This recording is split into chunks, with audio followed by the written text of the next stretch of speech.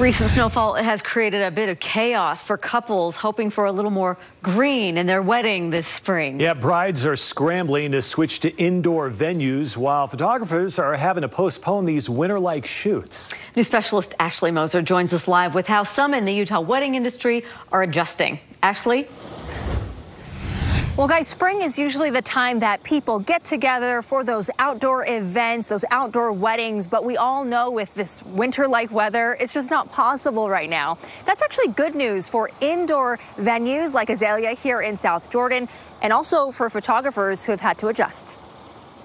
Hands on the fence. Perfect. Cute. Photographer Melanie Brown says, Beautiful. This time last year, instead of shoots in the snow, it was Tulip Festival, blossoms downtown. But this year, she's had to adjust. Give each other a hug. Opting for different locations or bringing them indoors. How about holding hands, guys? In the month of March, she typically does 15 to 20 shoots. Come out a little bit more. This March, she did 4. All of my engagements and bridals have postponed until later this year.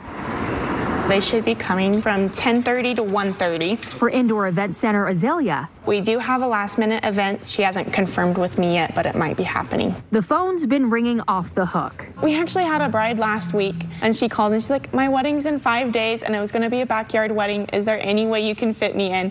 And like, my heart just dropped for her. The venue's GM, Macy Hardy, says we do have staff. In the last month, they've had 12 last-minute bookings. My staff has been incredible, taking up so many last-minute shifts, wanting to work, help these people. It's been great. The team is not only grateful for the boost in business, but for the opportunity to help those in need. We get to be part of so many more people's special days and helping them with their magic moments of the wedding. Again, this winter-like weather isn't going to stop those special days from happening. The Azalea says they actually have some openings this month, and they're doing some special pricing for that last-minute booking. Melanie's bridal shoots, well, they are on hold until these temperatures warm up, and hopefully that's soon, right? Yeah, you don't have to wear the puffy coat to that backyard wedding, do you? No. We laughed out loud, backyard wedding right now. All right, thanks, Ashley. Hey.